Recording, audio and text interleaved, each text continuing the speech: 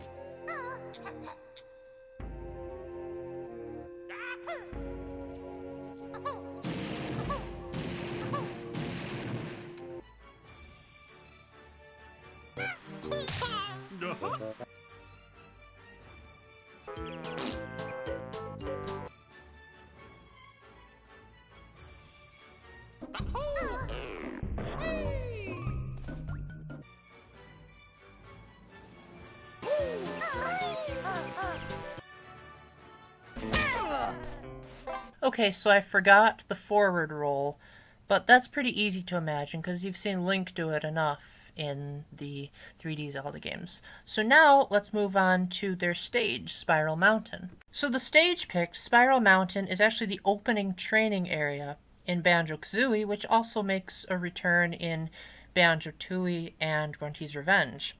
And the stage looks absolutely gorgeous.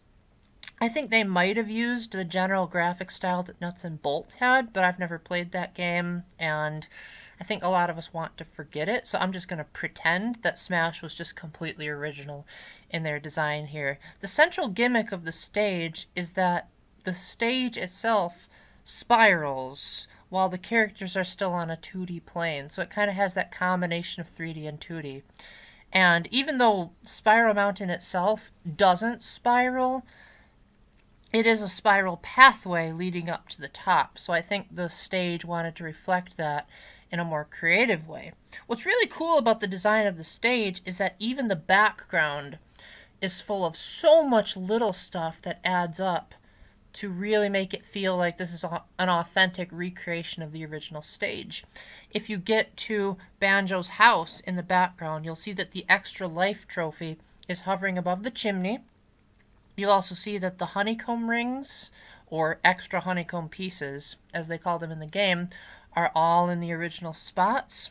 And then there's the cameos. Now, they took a little bit of a creative liberty here because most of these characters didn't actually appear on the Spiral Mountain stage, but I think it was more so the fact that they wanted to fit in popular Banjo characters, and it would have been too much of a hassle to create multiple banjo stages. So you've got Gruntilda, the Buzz Bombs, the Jinjos, Bottles, Mumbo Jumbo, and even Tootie, if you look in the background. And a lot of their animations are a bit more sophisticated than what you would expect on the Nintendo 64. Like, Mumbo does not juggle his own eyeballs on the Nintendo 64, but it still feels like the models and the animations are faithful enough to what Banjo-Kazooie could have been had it originally released on the Nintendo 64. Speaking of characters, let's move on to their spirit battles. So let's start out with the Jiggy. This is the main collectible in the Banjo-Kazooie series, and is even Banjo and Kazooie's icon when you're fighting as them. And their victory screen also has them picking up a Jiggy. In fact, their victory jingle is actually the tune that plays in Banjo-Kazooie when you first get a Jiggy.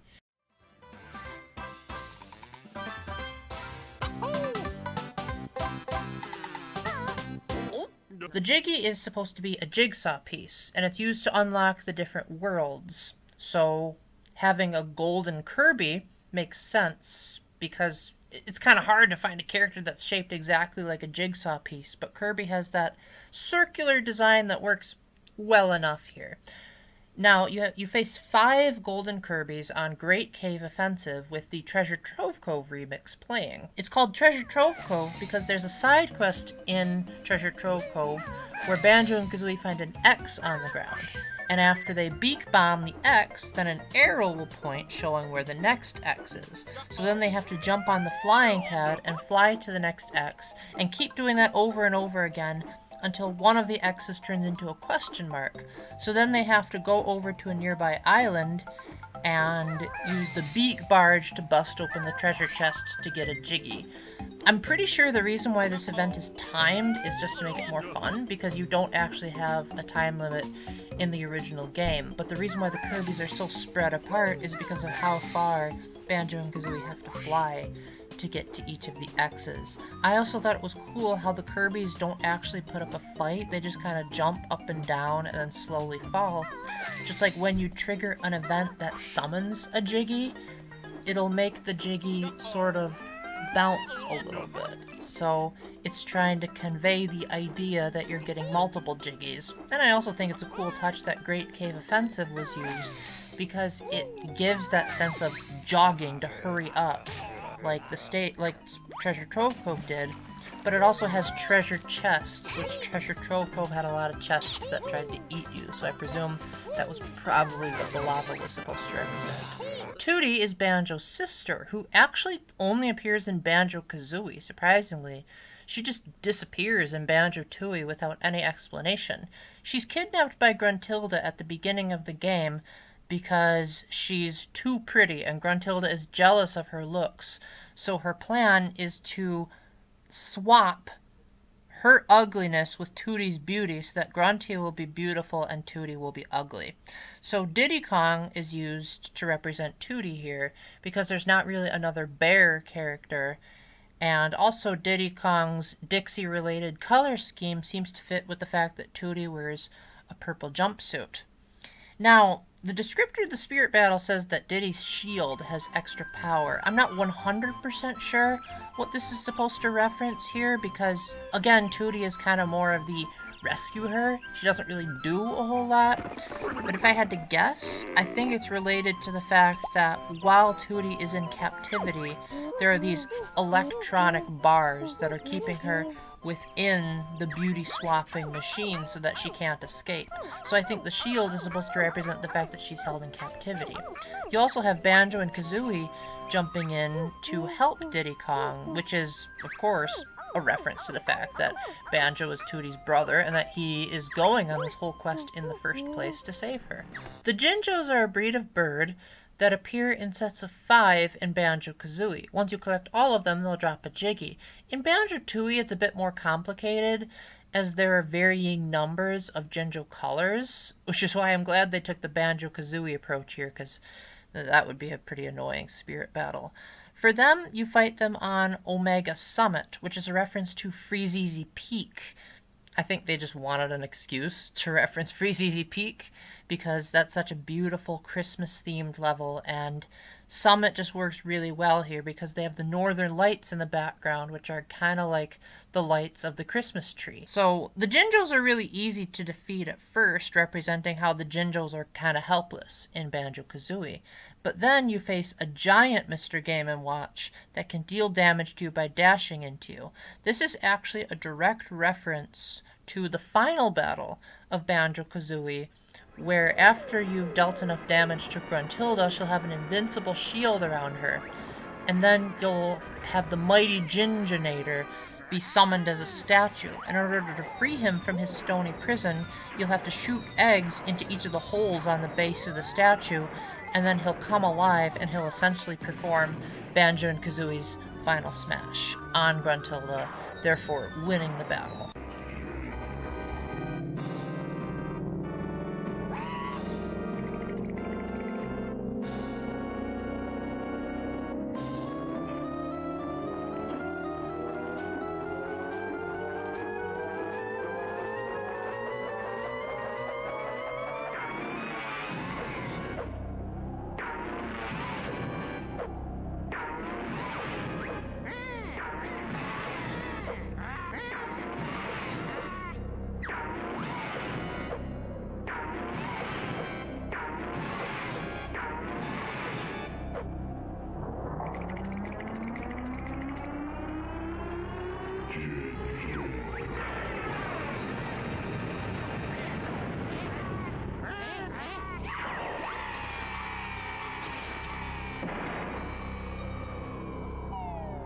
The Bottles spirit battle cracked me up because I couldn't believe they went for such an obscure reference. So Bottles the Mole is your tutorial character in Banjo-Kazooie, and modern games could really take a hint from Bottles because he asks you if you want to go through Spiral Mountain to learn the different moves, or if you just want to be given them right away and then just get straight into the action. So I really wish that there were options like that in games like Skyward Sword, where it seems like they really handhold you.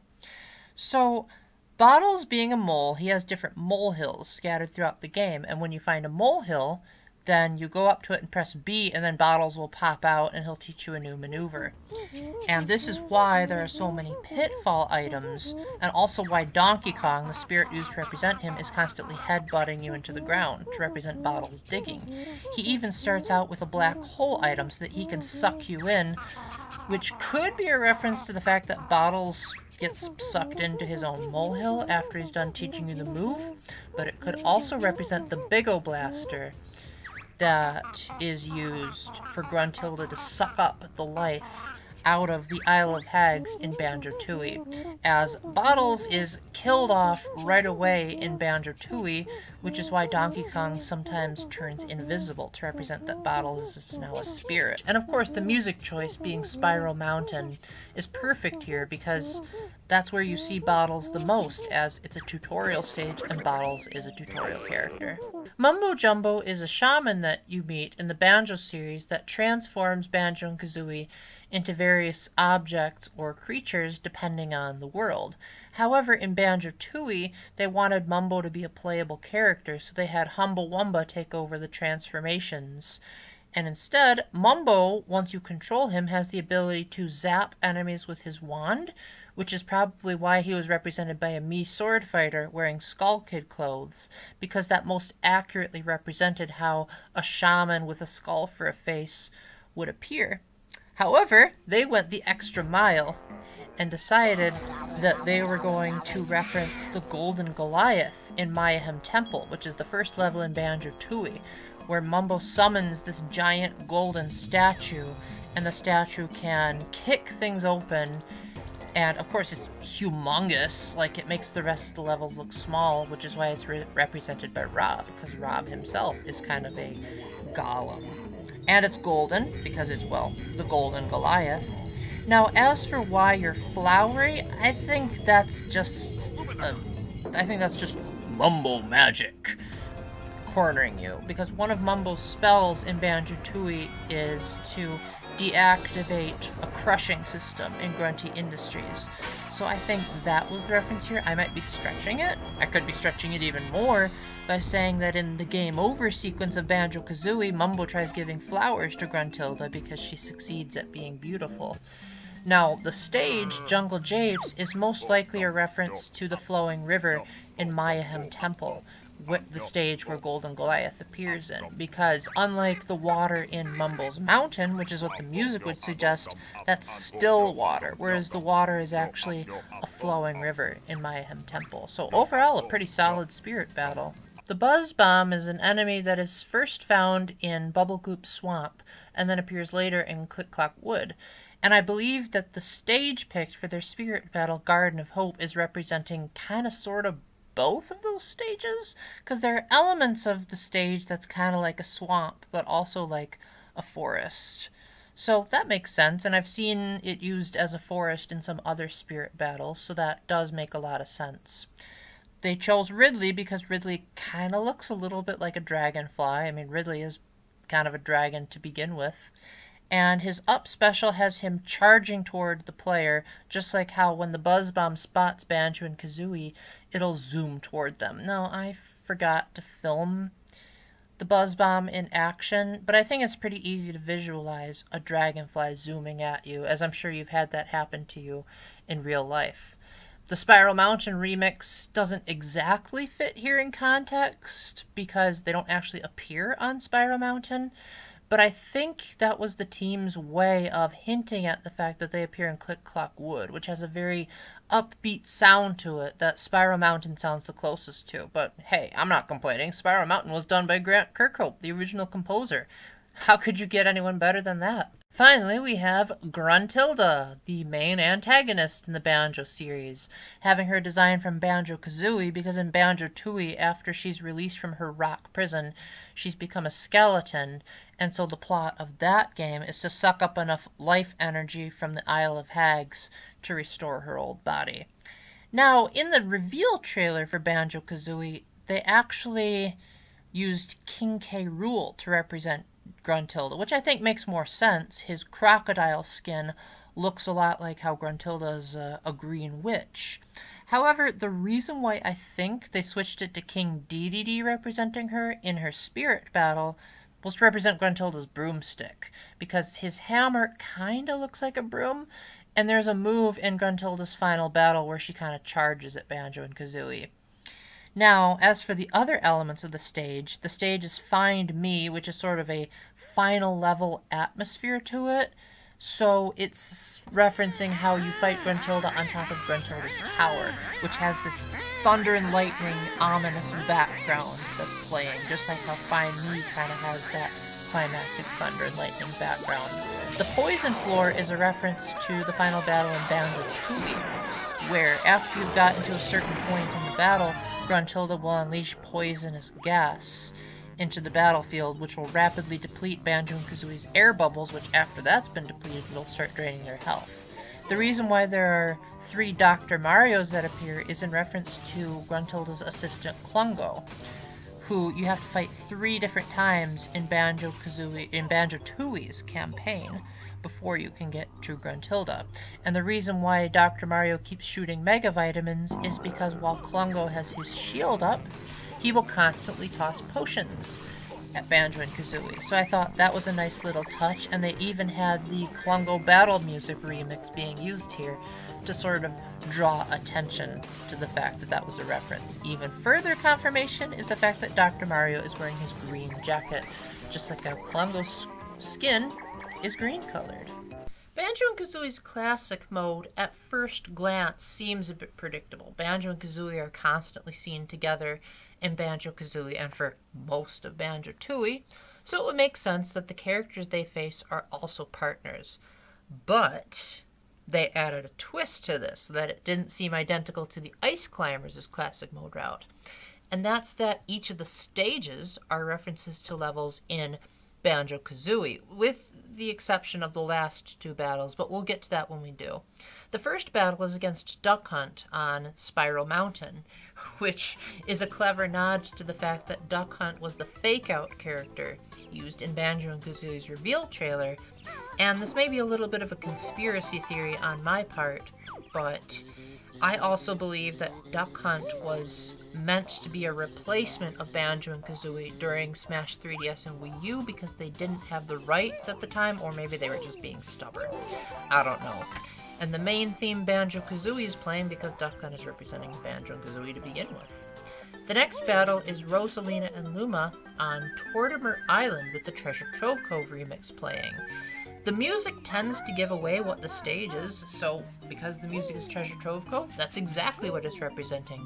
Tortimer Island is an island, just as Treasure Trove Cove is a beach level. Next up, we have the Ice Climbers on the summit with Freezeezy Peak playing. Freezeezy Peak is a snowy level that has a lot of Christmas themes playing. Next is Link and Zelda on Mushroomy Kingdom to represent the desert world, Gobi's Valley. Then we have Fox and Falco on Luigi's Mansion with Mad Monster Mansion playing, and do I even need to say it?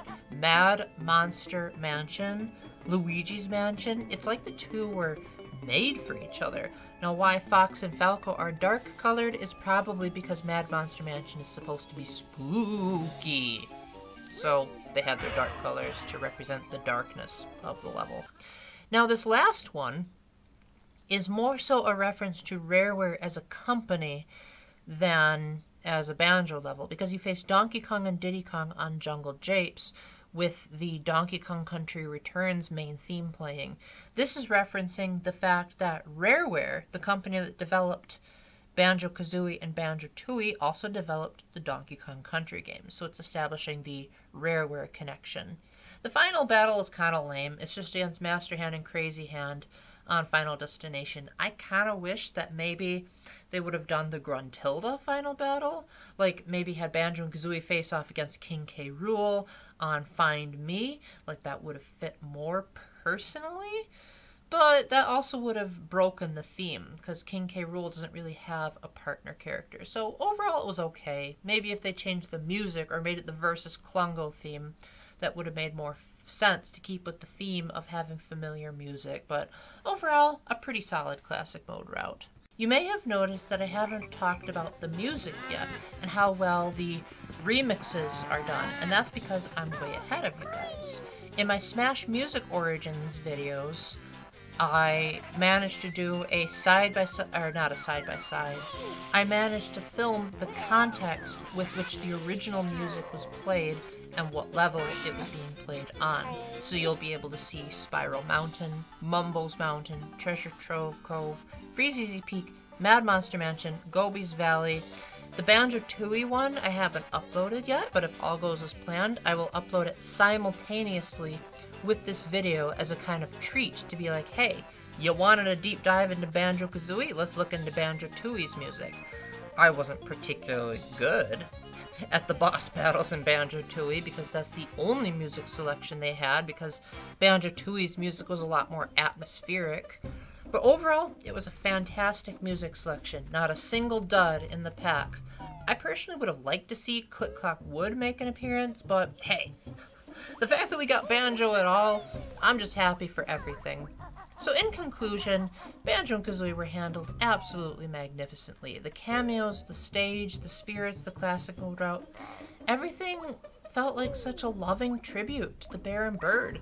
And it makes me so happy that their original game, and hopefully Banjo-Tooie as well, are coming to Nintendo Switch Online. So now, if you don't want to watch this video, you can go ahead and experience their adventures for yourself. So with that, thank you very much for watching. If I somehow missed out on anything, please let me know down in the comment section. And I'd like to again thank SkylyLoves459 for the suggestion for this video. And until the next time, keep the faith, stay epic, God bless, and the Bear and Bird and Smash! That's never gonna get old. Bye!